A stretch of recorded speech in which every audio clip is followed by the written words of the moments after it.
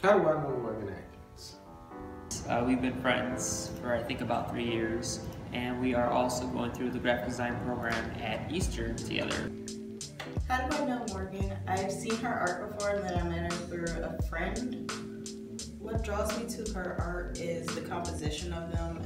They're really well composed. Morgan's style, particularly, really like speaks about her and how she draws and stuff like that. It's very like vibrant, very expressive, very diverse. I don't see a lot of art styles that are like hers. I see myself investing in her work. I do because it's really good art and it's really well made.